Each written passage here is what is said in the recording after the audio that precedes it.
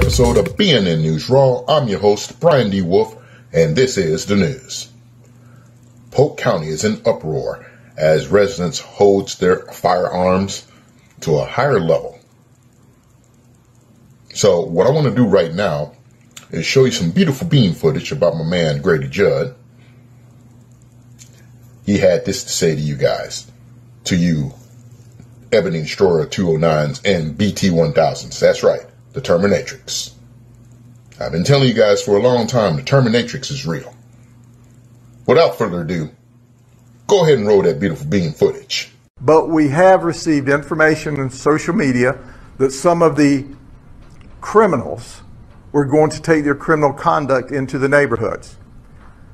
I would tell them, if you value your life, you probably shouldn't do that in Polk County, because the people of Polk County like guns.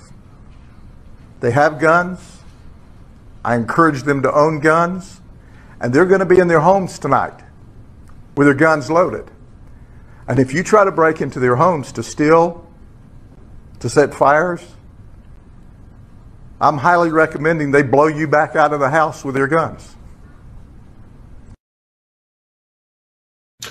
Yep, it's very simple, ladies and gentlemen. Don't do dumb shit.